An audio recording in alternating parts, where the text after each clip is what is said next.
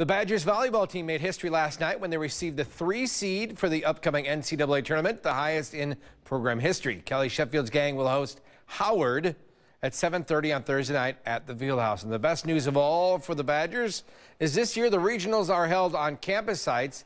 So if UW can keep winning, they'll be able to host all the way to the Final Four.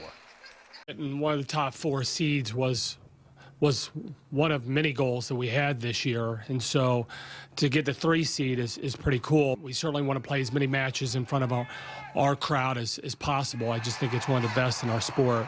But the way that we're certainly approaching it is a 4-team tournament that we got this weekend.